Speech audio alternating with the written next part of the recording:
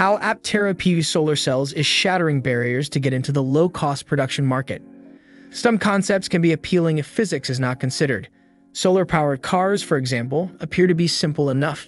Just mount a few photovoltaic or PV panels on top of an electric vehicle or EV, and presto, the sun provides infinite range. Up until you face reality, electric cars with integrated solar panels look like a brilliant concept. Even after Sono Motors failed and Lightyear's solar cars went out of production, Aptera still makes wild claims. What is Aptera's solar car's secret? Why did Aptera use solar PV cells with a curve?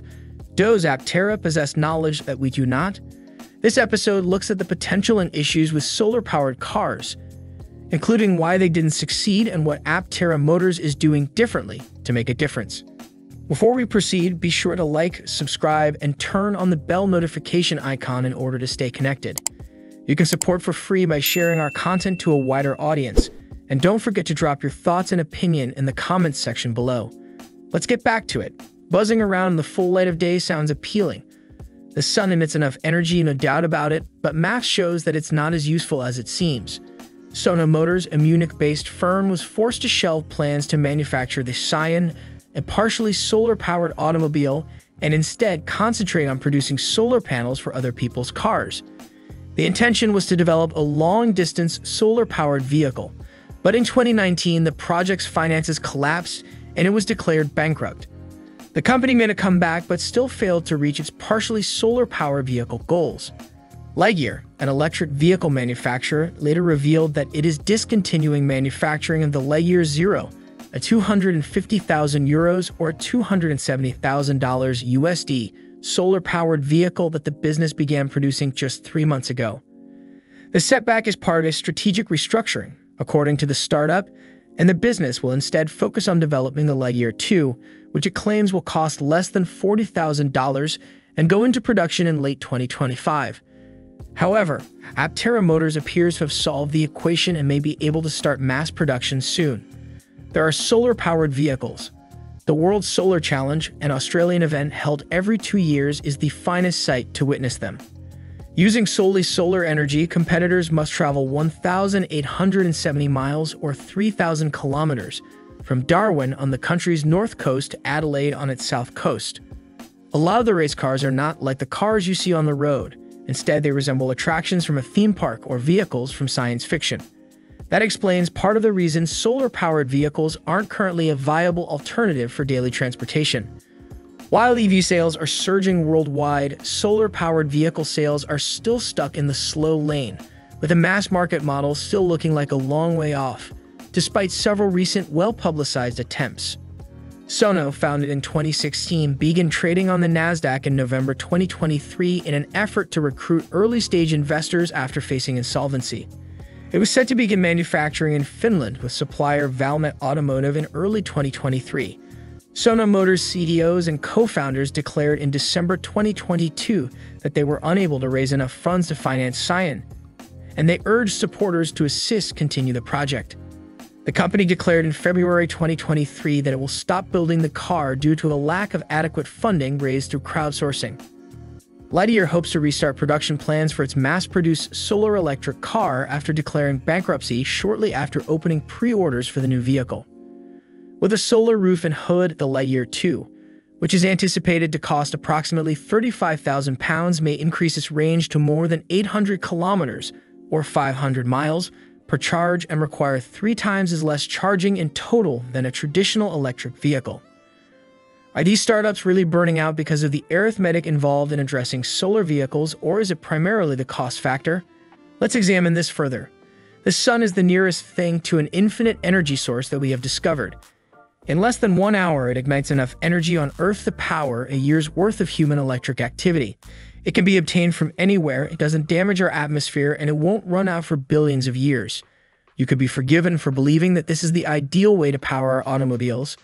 Despite this, no company has released a solar-powered vehicle despite investing billions in electrification and hydrogen. It's easy math to figure out why. The amount of electricity that a car-sized solar panel can absorb is limited. Developing a system that is able to harvest enough solar energy can push up costs excessively. Lightyear, a Dutch startup, appeared to be the most promising, having already begun manufacturing of its Lightyear Zero, a plant in Finland. The car's integrated solar technology can charge whether parked or on the move, thanks to 5 square meters of double-curved solar arrays on the roof and bonnet that include 782 IBC, interdigitated back contact, monocrystalline silicon solar cells. The top solar charging speed is 1.05 kilowatts. Unfortunately, the manufacture of the groundbreaking solar EV was halted only a month later, in January 2023, due to financial issues at the company. Despite this delay, the Netherlands-based company stated that it still plans to introduce the Lightyear 2 solar EV to the mass market in 2025. How is Aptera making a difference? Aptera's shape and design philosophy is assisting it in doing what its predecessors were unable to do at a reasonable cost. Aptera advanced its 3-wheeled vehicle architecture with a validation phase aimed at improving aerodynamic performance and efficiency. In collaboration with Pininfarina Wind Tunnel, the solar-electric vehicle maker conducted car testing to validate its computational fluid dynamics, or CFD, work and obtain significant insights into the vehicle structure. As a result, Aptera has been able to optimize and fine-tune its solar-powered vehicle to ensure optimal performance and the lowest drag coefficient of any passenger car in production. According to Aptera, the company has obtained favorable wind tunnel data that support its aerodynamic efficiency-focused design philosophy. With the help of Pininfarina's experience, Aptera is working to produce solar-powered vehicles that can be used every day without requiring a few weeks' worth of charge, enabling its solar-powered electric vehicles to attain a leading industry range of up to 1,000 miles between charges and the capacity to travel up to 40 miles daily using only solar energy. Aptera's external design is inspired by Professor Morelli's research, the same engineer who created the Pininfarina Wind Tunnel. By building on Professor Morelli's ideas, Aptera continues to push the boundaries of aerodynamic efficiency, says Alessandro Aquili, head of Wind Tunnel at Pininfarina. We are always thrilled to participate in the creation of innovative vehicles, especially when they have a strong connection to our wind tunnel's past. Aptera employed AirShaper to examine several automobile design iterations, as well as its AirShaper aerodynamic shape optimization feature, which allowed the algorithm to automatically morph the car toward lower drag values. Pininfarina Wind Tunnel, Italy's first wind tunnel designed for full-scale automotive testing, was opened in 1972. Since then, it has served as a tool for automobile makers to attain high levels of vehicle performance, energy consumption, and overall comfort through aerodynamic and aeroacoustics testing and validation. Solar panels are an essential component of Aptera's revolutionary design and environmentally friendly driving experience. The startup deliberately designed its solar panels to be strong, resilient, and able to survive harsh environmental conditions. Aptera's solar panels are engineered to continue to generate power even if one of the solar cells cracks or breaks. A severely damaged solar panel can be replaced quickly and easily, just like a windshield. Aptera's solar electric vehicle, outfitted with nearly 700 watts of PV cells, can travel up to 40 miles, that is about 64 kilometers, on solar alone or 1,000 miles on batteries. Aptera is partnering with Maxim Solar Technologies as a cell supplier for its solar production program, and the carmaker's solar engineers have used the cells to construct ultra-lightweight curved panels. Aptera used Maxim Gen 3 solar cells for their durability, lightweight, and low energy loss, assisting Aptera in capturing more of the sun's energy while keeping costs down. Following standard solar designs, it will be too expensive to catch a substantial amount of energy, given the different factors that influence the rate of solar energy captured by a PV cell. The amount of sunlight a photovoltaic cell can convert to energy is a measure of its efficiency. Currently, the most efficient PV cells have efficiencies of about 25%. Even so, scientists are still striving to create cells that are even more effective. The most recent perovskite cells are producing levels that are about 30%. Perovskite solar cells have shown even better efficiency than silicon single-crystal cells and are less expensive to produce, although they currently have a number of drawbacks, such as a short lifespan. Perovskite is the mineral compound calcium titanate, which has a distinctive crystal structure, whereas perovskites are a group of materials named after it because they share the same crystal structure. That structure can retain a wide range of positively charged cations from various elements, allowing the creation of tailored materials that can respond to different wavelengths of light. This makes them appropriate for use in tandem device architectures. Perovskite on silicon, for example, has sparked a lot of attention due to total conversion efficiencies of over 30% demonstrated thus far. The real world isn't often so sunny, either. Merely 55% of the energy that the Earth receives reaches the ground due to reflection and absorption by the atmosphere. Furthermore, that is limited to daytime hours. Only at local noon is peak energy accessible. In the morning and evening, off-angle sunlight limits your ability to capture power.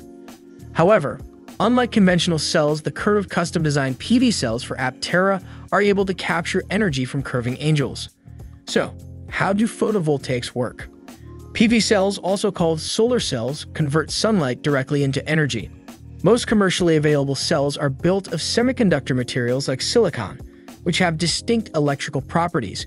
When a photon of light strikes a PV cell, it can excite an electron, causing it to jump from a lower to a higher energy level, resulting in an electric current that can power electronic devices. In 1839, French scientist Alexander Edmond Becquerel made the initial discovery of the photovoltaic phenomenon. Nevertheless, the first useful PV cells weren't created until the 1950s. At Bell Laboratories, Gerald Pearson, Calvin Fuller, and Darrell Chapin created a silicon photovoltaic cell in 1954 that had a 6% efficiency. The first solar panels were created as a result of this discovery and were initially used to power spacecraft in the late 1950s. As Aptera gears up to take the solar car lead, an Aptera car can go 40 miles per day on just the 700 watts of power from its solar panels, thanks to its three-wheeled layout, low rolling resistance, and a drag coefficient of just 0.13. Its weight is also claimed to be 65% less than that of standard modern EVs. The car's stated range is 1,000 miles when the battery is fully charged. And that concludes this chapter. You can support for free by sharing our content to a wider audience, and don't forget to drop your thoughts in the comments section below. Also, kindly remember to like, subscribe, share, and turn on the bell notification icon in order to stay connected. Thanks for watching. See you in the next video.